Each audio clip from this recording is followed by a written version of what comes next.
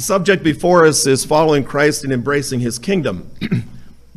Now, my concern with this message is that we would dispel a detour that our Anabaptist churches took in the last century.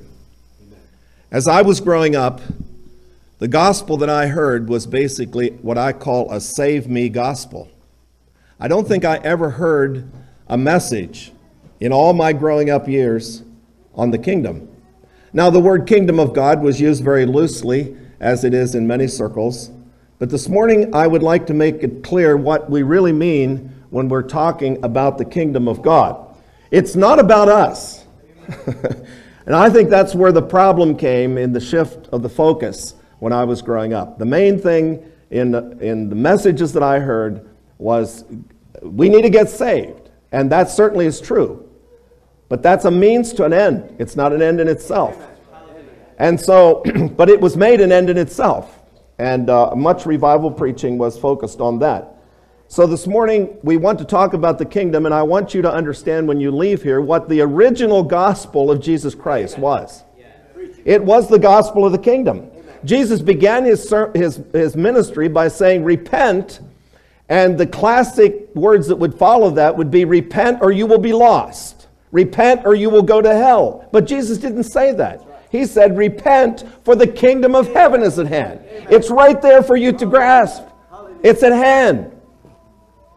6 verses later, after calling his first 4 disciples, it says he went about all Galilee preaching the gospel of the kingdom. Do you know that Jesus never called the gospel anything else? That's right.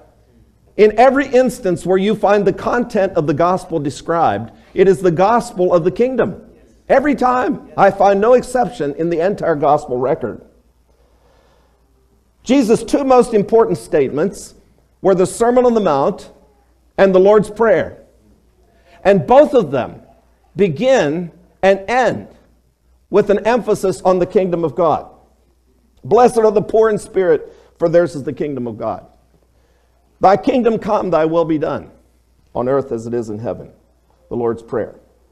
And speaking of the end, Jesus said, this gospel of the kingdom shall be preached in all the world for a witness unto all nations, and then shall the end come. I ask you this morning, has the gospel of the kingdom been preached to the ends of the earth, or has it basically been a save me gospel? Now, I want to make one thing clear. God uses imperfect means, and I think the kingdom has been expressed beautifully in many places of the world, perhaps despite a wrong emphasis. But that is the gospel that is to be preached. All right? All of Jesus' parables, almost every one of them, focus on the kingdom. The kingdom is as a treasure in the field. The kingdom is as a merchantman. The kingdom is as a net cast into the sea. The kingdom is as a mustard seed. The kingdom is as leaven. And if I were to ask you this morning, when Jesus said, gave the parable of the sower, what did he say the seed was? That's what most people say. And it certainly is true that it's the word of God. But specifically, it says the seed is the word of the kingdom. I never noticed that till recently. We are so used to reading the Bible through certain lenses. And I would have said the same thing you said, brother, probably 6 months ago. And then it's interesting to notice that in the parable of the tares, when Jesus interprets that passage, he says, the seed is the children of the kingdom. That excites me. Here are, what? There's supposed to be around 400 seeds. I don't think they're all here this morning. 400 seeds of the kingdom. And what should happen is every one of these seeds should go out there and be planted. And what's going to grow up? A kingdom expression of the gospel. Not just personal people getting ready to go to heaven, but a kingdom expression of the gospel should grow up around every kingdom Christian. Because you are the seed of the kingdom. But when we turn to the historic church, it isn't very long till the whole emphasis begins to change. How many of you can recite the Apostles' Creed? Raise your hands. A few of you. What's the word the Apostles' Creed begins with? I. That's interesting. The prayer begins, Our Father. The Apostles' Creed begins with I. And you go down through the creeds of the church through all those first centuries, And not a single one of them say anything at all about the kingdom. That's interesting.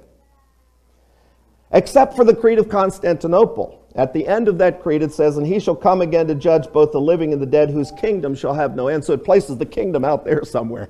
It says nothing about the kingdom presently. All right. So the result is a difference in a person's outlook. That's what happens. If the focus is on me, then the preaching I heard all my life is gospel preaching. It's most important thing in the world is for me to get saved.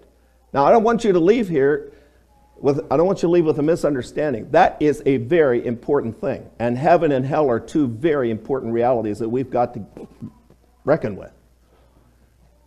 But that's not God's most important concern with the present age. What God wants, he wants a corporate expression, a society of the redeemed, if you please. And so salvation is a very important means to an end, not an end in itself, because God can't express his kingdom until he has redeemed people. But he wants a group of redeemed people to show to everyone what the whole world would look like if everybody obeyed the king. Amen. That's what this is all about. We're talking about community. We're talking about society. We're talking about corporate relationships, so that the world looking on can say, wow. Just like the Queen of Sheba said when she came to Solomon's kingdom. What a great God they must have. What a beautiful kingdom. I can't believe what I see. I did not know that human beings could actually live together this way. That's what kingdom is all about. But you see, if you concentrate only on your personal salvation, and you don't really make that the heart of your understanding of the gospel as Jesus taught it and as Paul and all of them labored to teach it, then you have all the splits and splinters and fragmentation, and I wonder what the world does see. Now I stand here with all of you. We've all been involved in this. And one of the reasons is because we have not been taught that the end of our salvation is to be involved in something larger than ourselves, and that is God's purpose for his gospel. All right. It's the society of the redeemed.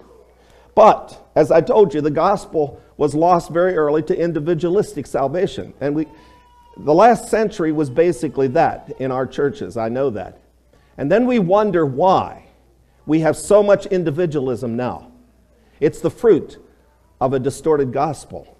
We need to get back, and this is a burden of my heart, and it's why I'm so glad I'm here to talk to a whole group of young people. You're the next generation. I'm 66 years old. I may have 10 years. I may have 15 years at the best to preach.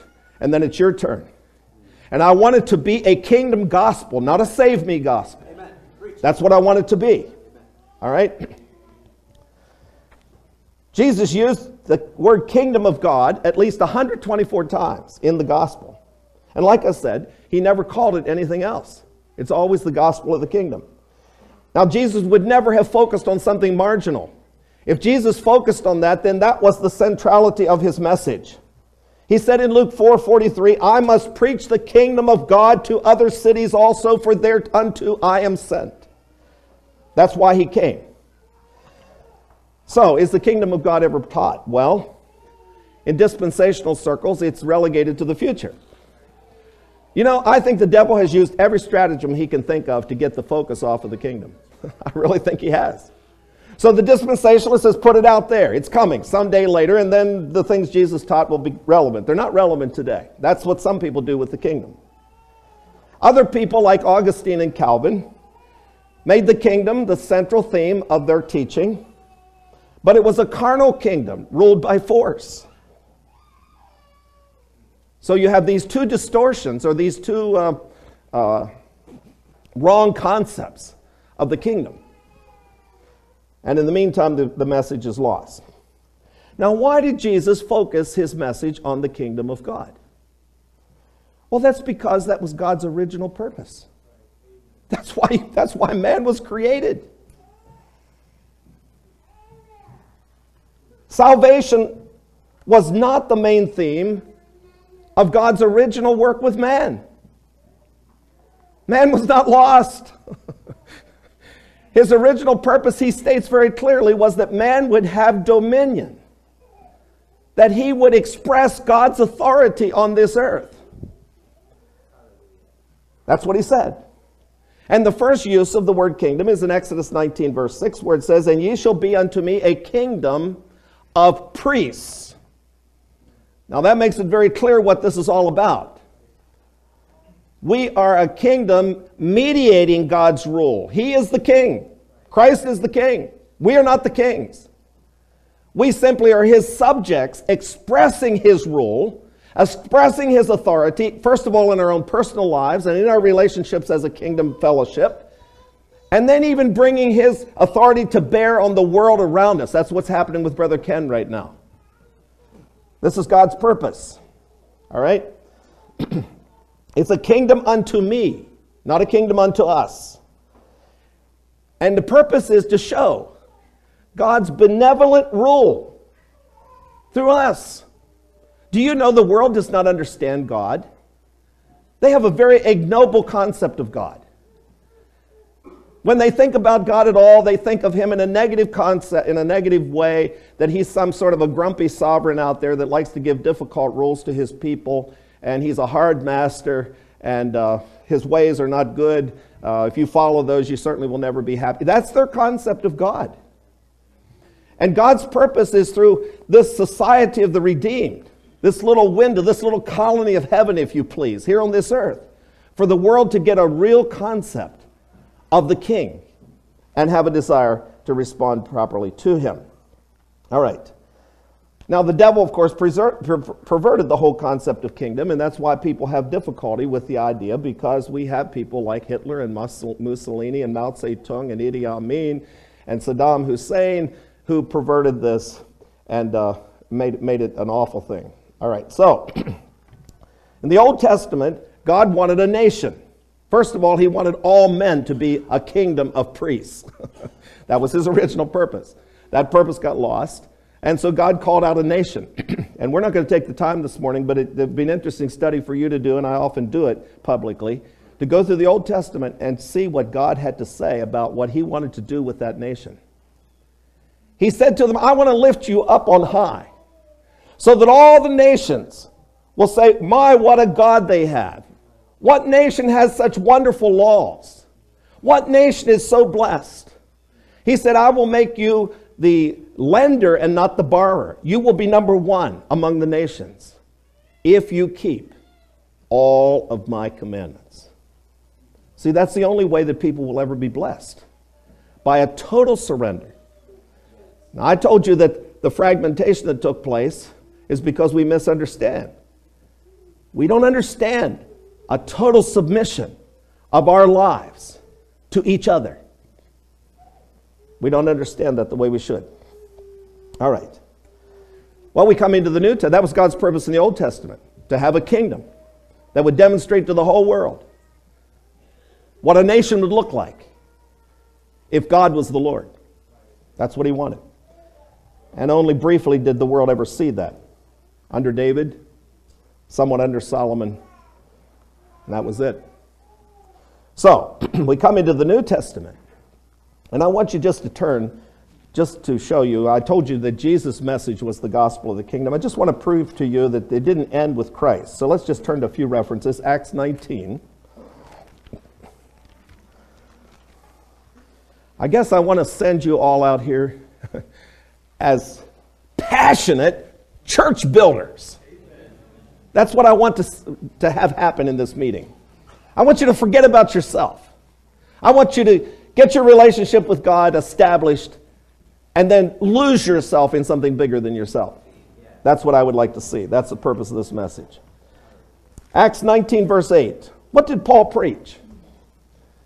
Well, it says, "And he went into the synagogue and spake boldly for the space of 3 months, disputing and persuading the things concerning the kingdom of God." That was Paul's message. It was not a save me gospel. Look at chapter 20. where he takes his leave of the Ephesian elders. And what does he say? In chapter 20, verse 25.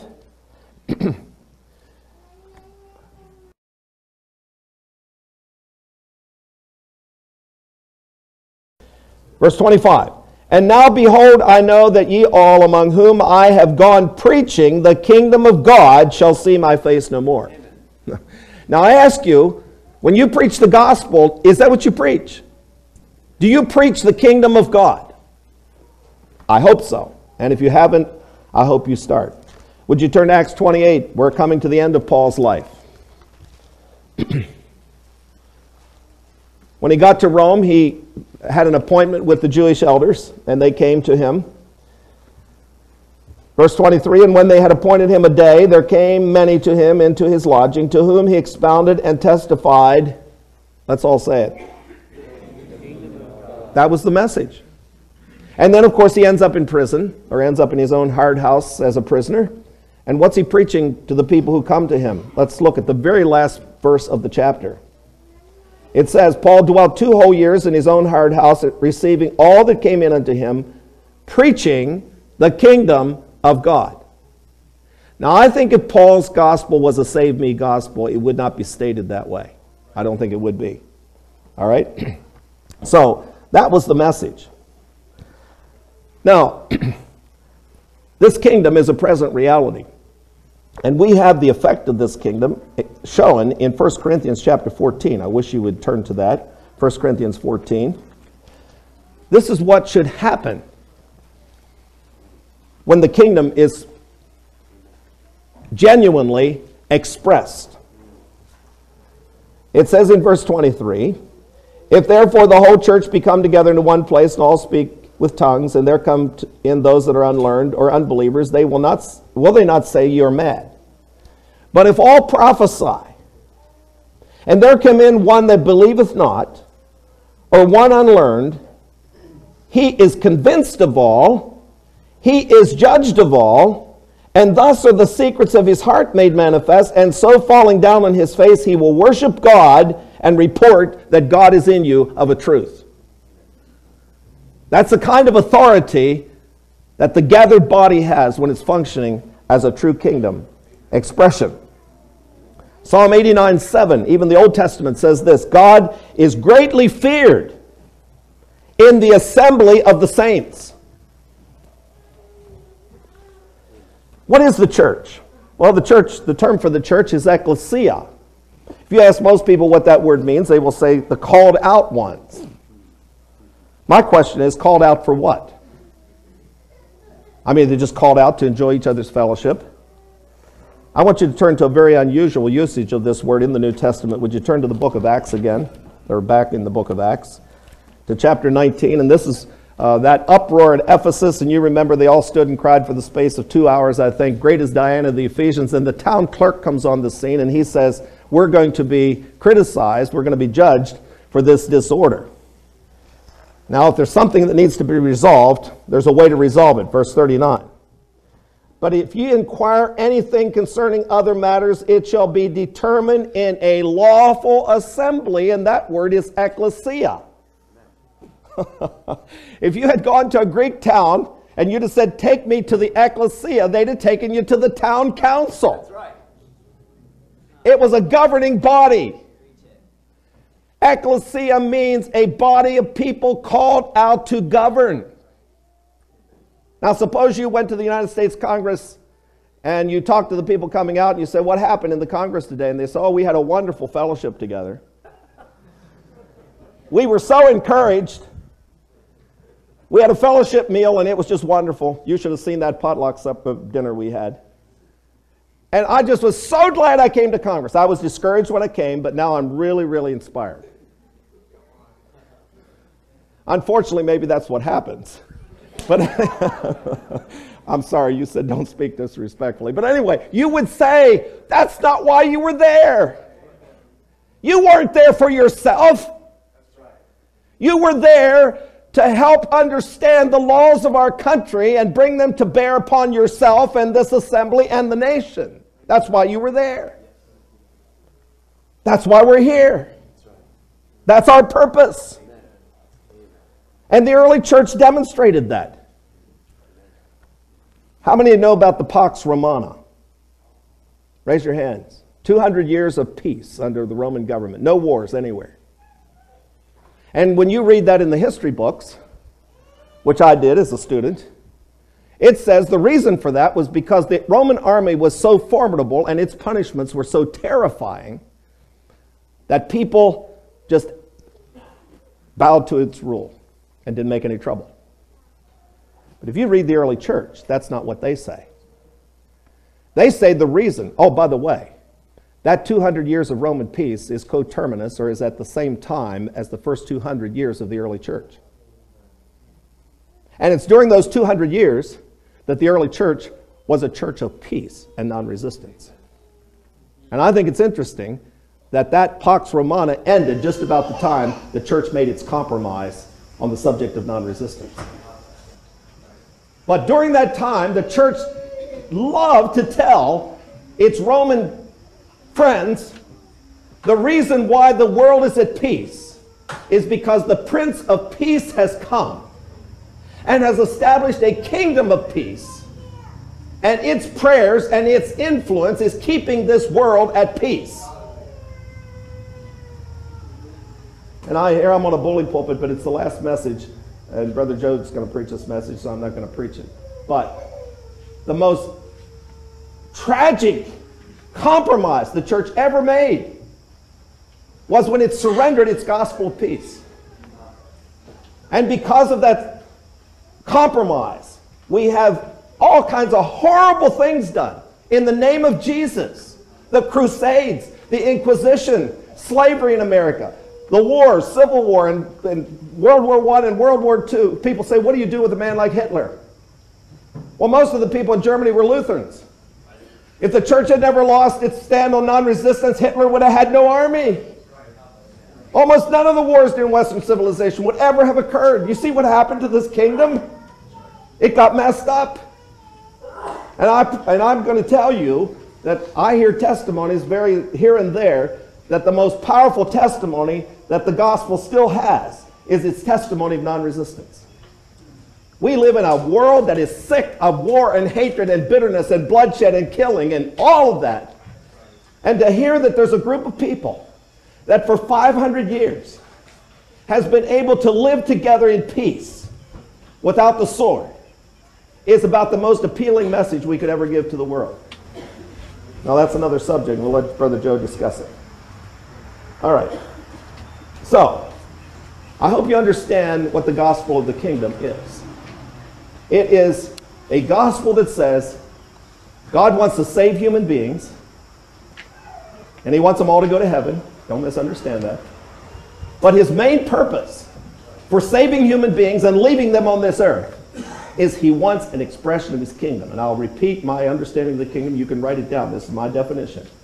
It's a group of people who show to everyone what the whole world would look like if everybody obeyed the king. Now, we're to where my message is supposed to begin. And I have, what? About 20 minutes, 25 minutes. All right, here are some things we have to have if we're going to have the kingdom. Number one, we have to have a kingdom theology. I don't even like that word. Let's call it a kingdom focus.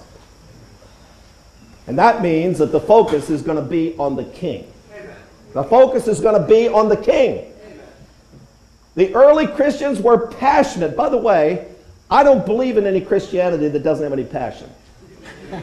If you're an indifferent, sort of an apathetic, blasé sort of person, I'm going to doubt your Christianity. It's up to God to decide. I'm not going to make any judgment. But you won't convince me. Because to me, that's what the seal of the Holy Spirit is all about. The Holy Spirit is motivation. It's drive. In fact, when it says Jesus was led by the Spirit into the wilderness, that word means driven. When it says as many as are led by the Spirit of God, that word means driven. Christians are driven people. And the proof that you have the Holy Spirit is there's something driving you. You have a gleam in your eye. There's a passion in your heart. And the passion of early Christianity was that I may know him. I count all things but loss for the excellency of the knowledge of Christ Jesus my Lord. As ye have received Christ Jesus the Lord, so walk ye in him. And I look at all those little prepositional phrases throughout, especially the epistles, where it says, unto Christ, in Christ, to Christ, for Christ, after Christ, with Christ. I mean, there are dozens of them scattered through the epistles. That was the passion of the early church. In fact, Paul had a tremendous fear that that passion would be lost. Would you turn to 2 Corinthians chapter 11? Pardon me for yelling. My wife will tell me after it I yell. But I don't know how else to preach. All right. 2 Corinthians chapter 11, verse 3. But I fear, lest by any means, as the serpent beguiled Eve, woo, that sounds pretty serious, through his subtlety, that your mind should be corrupted from the simplicity that is in Christ. Turn to Colossians.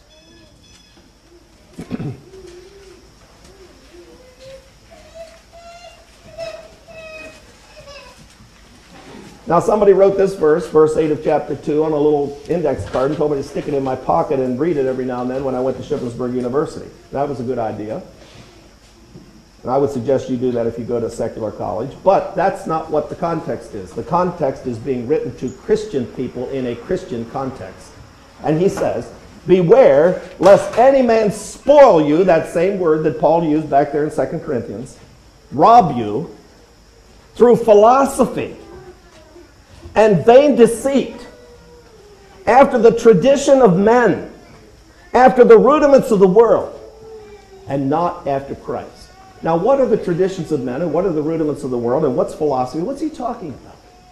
He said, beware lest some Christian take verses and manipulate them into a system of thought that you will follow, and it will not be after Christ. And brothers and sisters, that's exactly what happened. It still happens. In fact, it happens in our circles. Assign someone to give a talk on biblical stewardship. And in most situations, what you're going to get is a clever manipulation of the text into a system of thought that supports keep investing and building up your assets until you have lots of assets. And they'll basically use the parable of the talents. They'll ignore everything else Jesus said. So they'll pick their text and they will construct a theology, a systematic theology of economics that is absolutely unchristlike. Paul said, don't let that happen.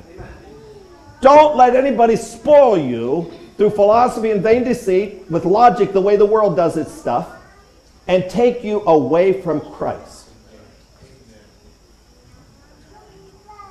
But it happened. And here's how it happened. Heresies threatened the early church. That was very serious. Instead of turning up the volume on simple obedience to the explicit example and person of Christ and his commands, they fought those heresies with theology. So they constructed the creeds, and they constructed systematic theologies, until they had what Brother Dean here calls salvation by theology. That would not have been possible originally, because the whole canon wasn't even in existence until the 200s.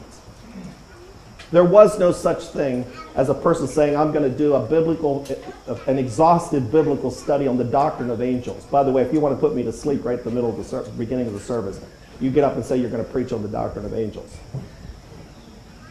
I want to hear about Jesus. I want to hear about his kingdom. And if in the text that you use or something said about angels, then you go tell us what the Bible says about angels. But that's the kind of sermons people begin to preach.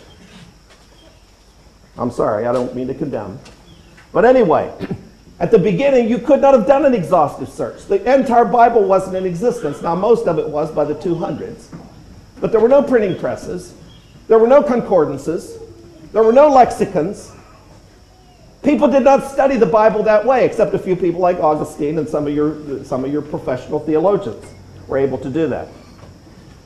The early Christians focused on the person of Christ and a passion to carry out every word he said because they believed every word was life, even if it made no sense,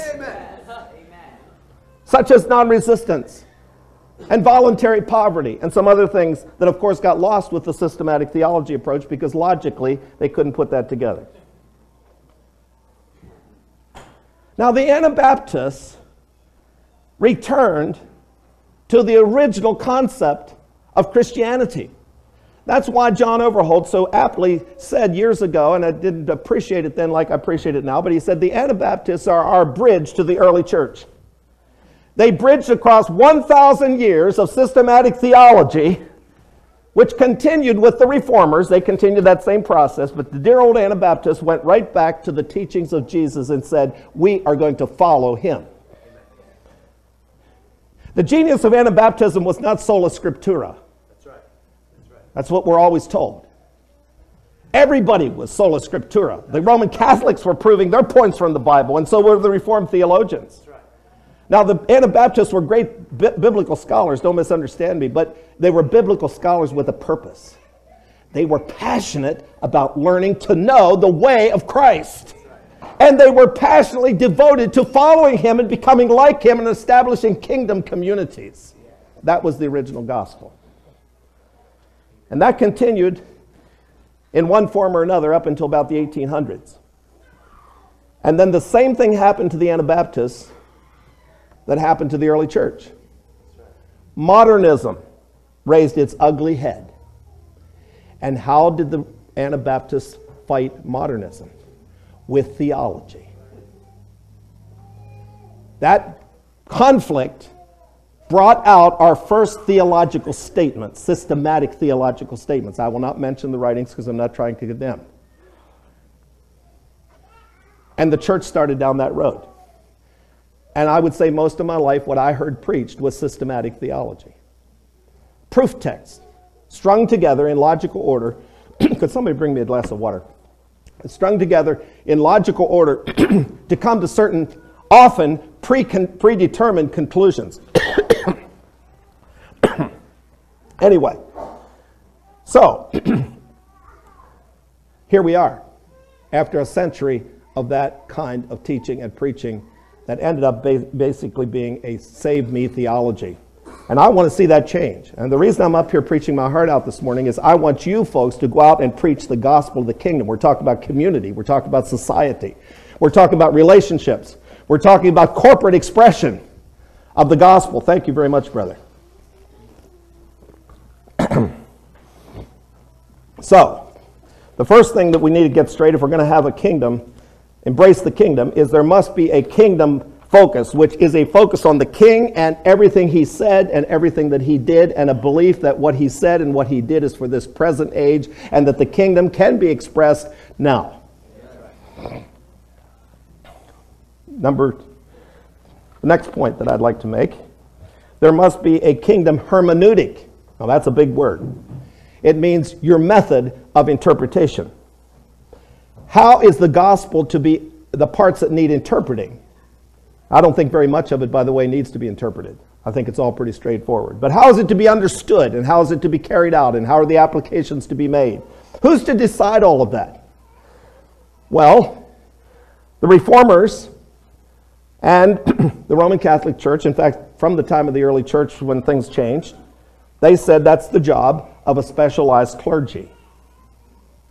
They're the only people that know enough to understand these difficult things, and they'll figure it out, and then they'll preach to us. And so they built their churches for that purpose.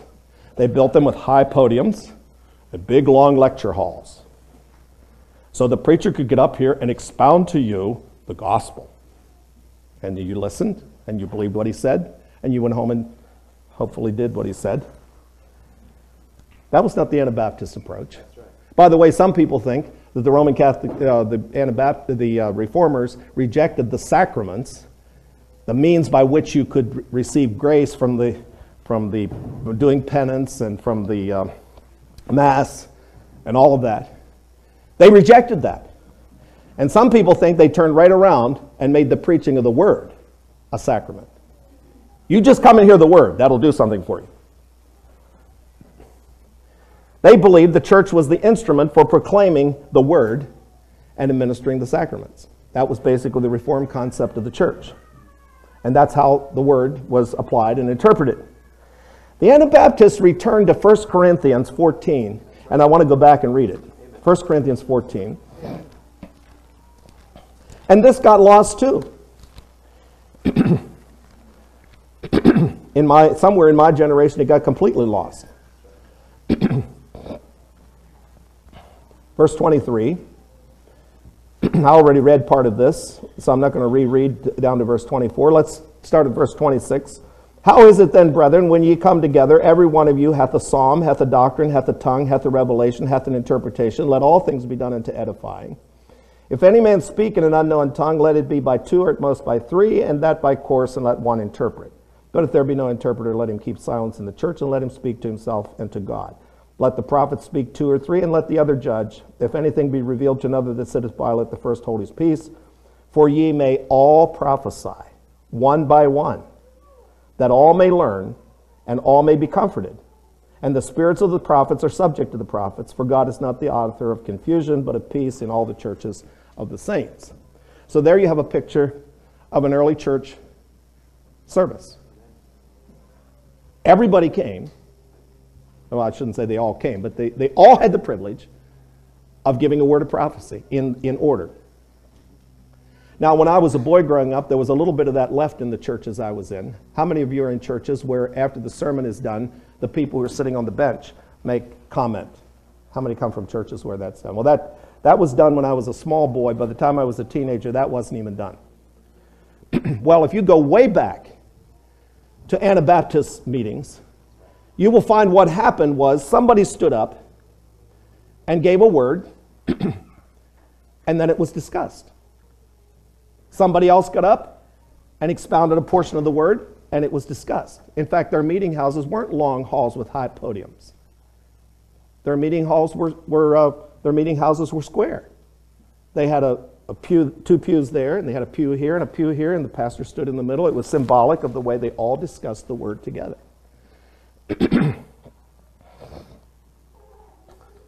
This is a beautiful concept. I would say if there's any strength at all in the church at Shippensburg, and I love the church at Shippensburg, it's that we have done this for 25 years. So that if you were to ask any person in our congregation what he thinks on almost any given subject that's related to the gospel, you'd probably get the same answer. I'm not sure we can have a lot of unity until this is returned. It worked at Schleitheim. The Anabaptists were really confident that this was a tremendous concept of understanding the Word of God. They came to Schleitheim. Some of them were not non-resistant when they came. That's right. They were in terrible disagreement and confusion. That's right. And at the end of the meeting, their hearts were united. Praise God. And they all agreed to the Schleitheim Confession.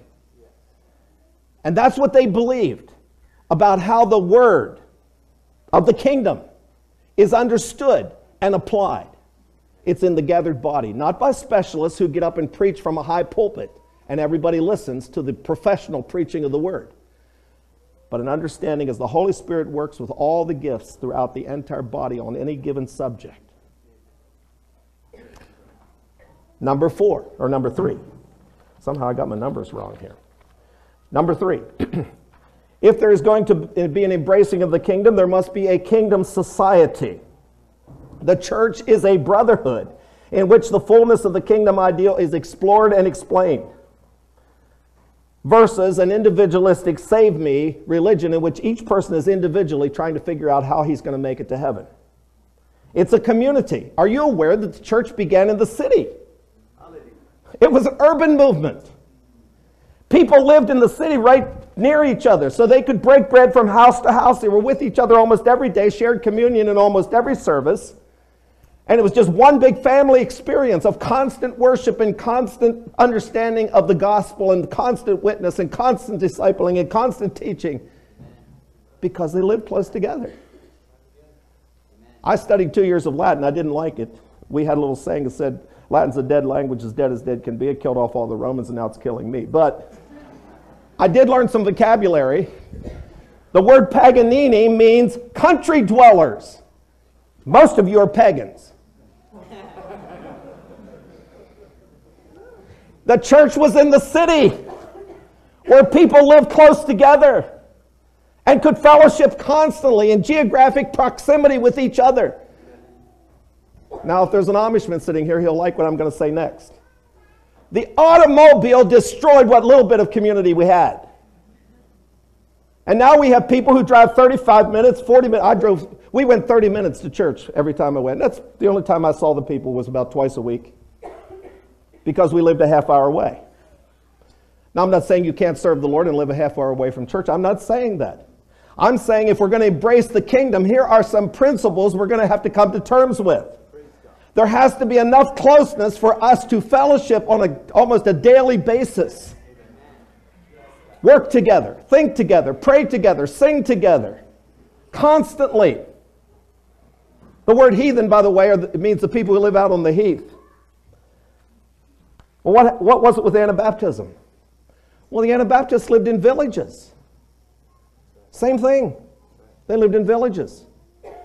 I wish when the Anabaptists had come to this country, we had pursued the village model of settlement, like they did in Russia, where everybody lived along the street, and their businesses and their lands that they farmed were out from the village.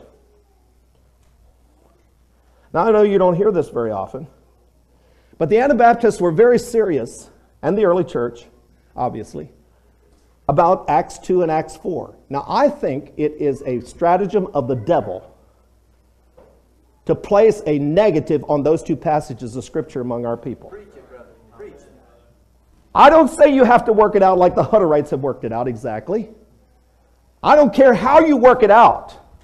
But there's an ideal pictured in Acts 2 and Acts 4 that the devil never wants you to experience.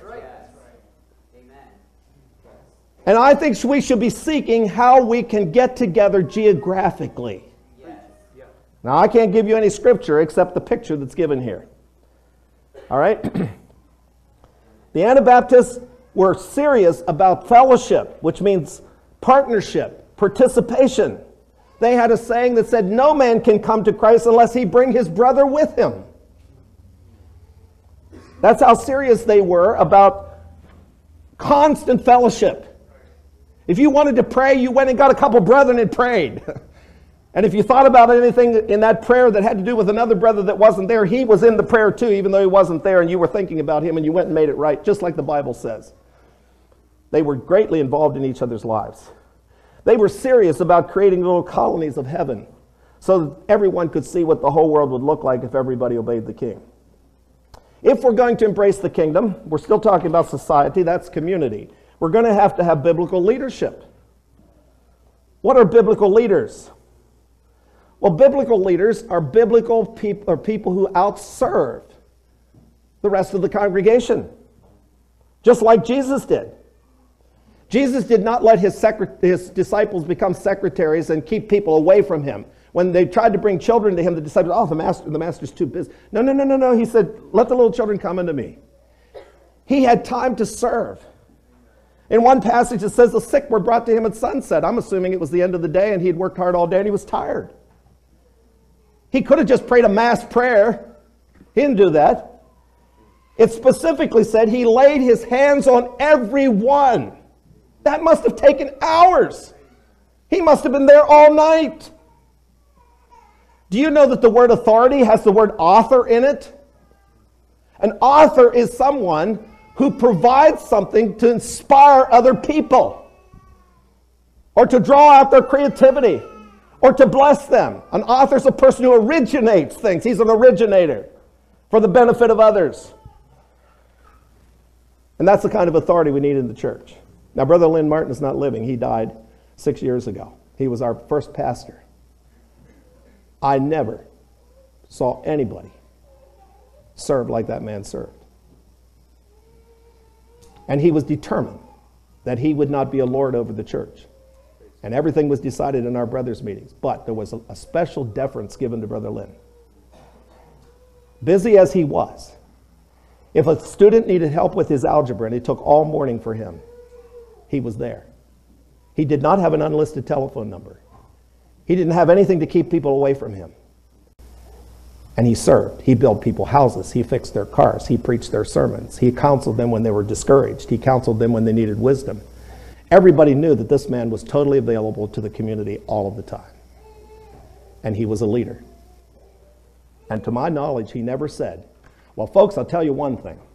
This is what we're going to do, and you're going to do it because I said it, and I happen to be your bishop. That was not his attitude. I don't think that ever happened once. Jesus would not let people crown him king. He said, don't call anybody rabbi. Don't call anybody father on this earth. One is your father, and you're all brethren. We're going to have that kind of leadership. And I think you know without me saying it that a lot of the problems in our churches start right here. And some of you sitting here will be leaders. I'm not preaching to the people who failed. I'm preaching to you. If you become a leader, it'll be because you outserved. And if you don't outserve, then you're not a genuine leader. Because Jesus said that the man who serves will be the greatest. Not that he's going to stand up and say, I serve more than anybody else. No, it'll just be known. All right? And then you knew I was going to say this one. There must be a gospel economics. Amen. Are you beginning to see why we have not been able to embrace the kingdom? In almost all of these areas, we have failed to obey the explicit command of Christ, and nowhere more than the one I'm going to discuss. Turn to Matthew chapter 6. How much more time do I have, by the way? Just tell me and I'll sit down. 10 or 15 minutes. All right, I promise you I will sit down in 10 or 15 minutes. I am excited. If you people leave with this on your hearts, there's going to be a new generation. There's going to be a new expression of Anabaptism. There's going to be a new expression of the gospel. And you're going to go home and you're going to pour your heart into the church and you're going to forget about yourself. All right? Jesus said, we'll just take a little time here with this. Lay not up for yourselves treasures upon earth, where moth and rust doth corrupt and thieves break through and steal. But lay up for yourselves treasures in heaven, where neither moth nor rust doth corrupt, and where thieves do not break through nor steal. Now we have 3 commands here. And I think Jesus knew that this was going to be the stickiest issue in his whole sermon. He gives the most time to it. He gives almost one whole chapter to this. He doesn't do that for any other subject in the Sermon on the Mount.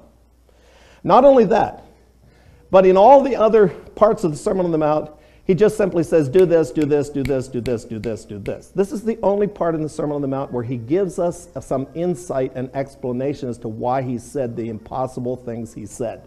He knew we'd need a little bit of help to understand. And so he gives us 3 reasons why we should not lay up treasures on this earth. Number 1, where your treasure is, there will your heart be also. Your heart follows your treasure. If a man waves his arm over a whole pile of stuff he doesn't need that he owns, and he says, yes, I have all this stuff, but my heart's not in it, he is not telling you the truth. That's right. That's what Jesus said. He said, where your stuff is, that's where your heart is. If you've dumped your whole life down in the slums of the city helping poor people, guess where your interest is? Guess what you're going to talk about? Guess what? Wherever your investment is, that's where your heart is. I always tell the story of my uncle. You don't know him, so I can tell it. I drove into the church where I used to go, and he was working in the graveyard, and I hadn't seen him for a long time, and this was in the late 90s, and I was driving an old 1978 Pontiac station wagon. The hood was rusted. The wood grain was peeling off, and there were other symptoms that it was coming to the end. And I drove in, wound down the window and said, hello, Uncle. And the first thing he said to me is, he said, I guess you see I bought a brand new Ford truck. But it doesn't mean anything to me, it's just transportation. I hadn't said anything, except hello. And then he said, I guess you heard I bought a new Cadillac. That doesn't mean anything to me either. And I didn't say anything. But see, that's the kind of dumb stuff people say because they know that's what they're supposed to say. It doesn't say where your heart is, there's where your treasure is. It says, show me your pile of stuff, and that is where your heart is. And if you say anything else, you're not telling the truth. And we're all concerned about where our heart is. You know, we don't drink any alcohol in our services because we're afraid, or in our circles, basically, I think most of us are teetotalers, because we're afraid there might be a few people that can't handle it. And here's a subject that is much more dangerous than alcohol, and the church won't touch it with a 10-foot pole. That's sad. The second reason he gives is the light of the body is the eye. If your eye is single, your whole body is full of light. But if your eye is not single, your whole body is full of darkness. And this is in the context of economics. And what he's saying is if you don't get this one right, you won't see anything right. You'll make dumb decisions. You'll go down blind alleys. You'll do stuff that turns to ashes. You'll mess up. You'll just not be able to make good decisions because you can't see. And the third thing he says is you can't serve two masters. You'll either hate the one and love the other, or hold to the one and despise the other. See, the devil would like for the Christians to believe they can do both. They can have the stuff and still worship God. Well, let me tell you something. The word worship is the word worthship. It has to do with what you value. Did you know that? Turn to Hebrews chapter, don't turn to it, but someday look at Hebrews chapter 11. There's not one word said in Hebrews chapter 11 about the morals of those people. Morals are just assumed among Christians, good morals. In fact, some of the men in that chapter had some real moral lapses. But the thing that chapter concerns itself about is values. Those people had values that were different. The greatest values statement in the Bible is in that chapter. It says Moses esteemed the reproach of Christ, something nobody would want. Moses esteemed the reproach of Christ to have more value than the treasures of Egypt. That's quite a statement.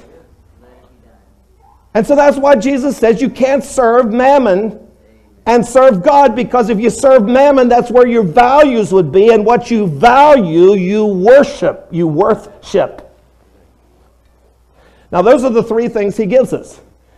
If you pursue laying up treasures for yourself on this earth, your heart will go there.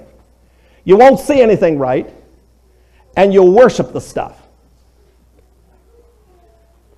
All right, that's the first command. The second one is lay up treasures in heaven. Well, how do you do that? Turn to Luke chapter 12.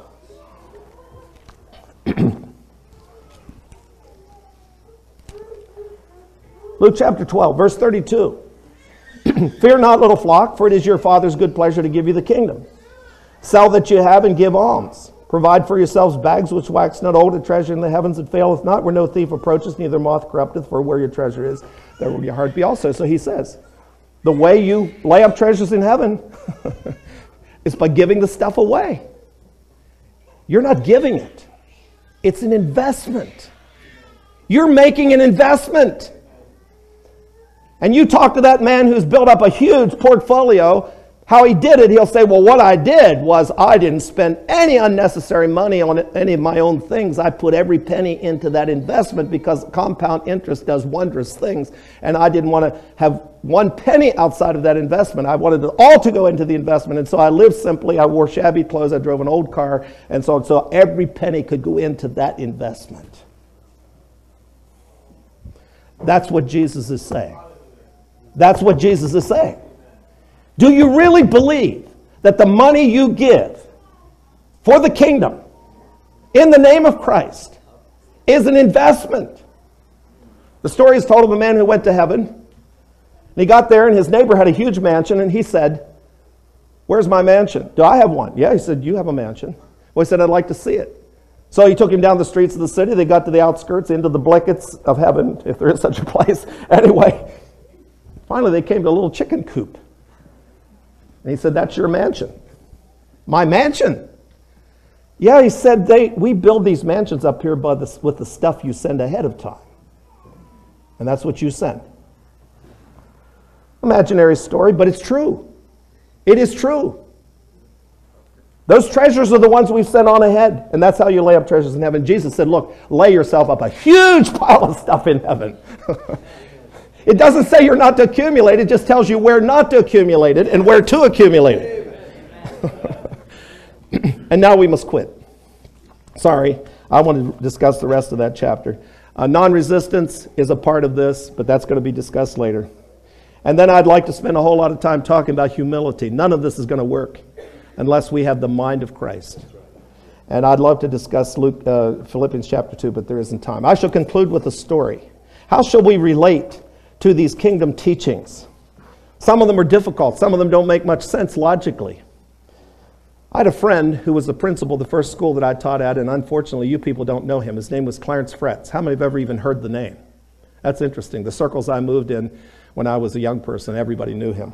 He was a very outstanding, well-known Christian school teacher and principal. Well, he had been a missionary to Luxembourg. And he said, he told me this story personally, so this story comes directly from the source. He said on his way back across the Atlantic to Luxembourg after his first furlough, he met a Baptist missionary who was non-resistant.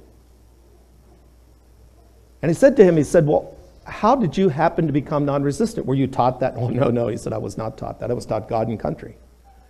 Well, how did you become non-resistant?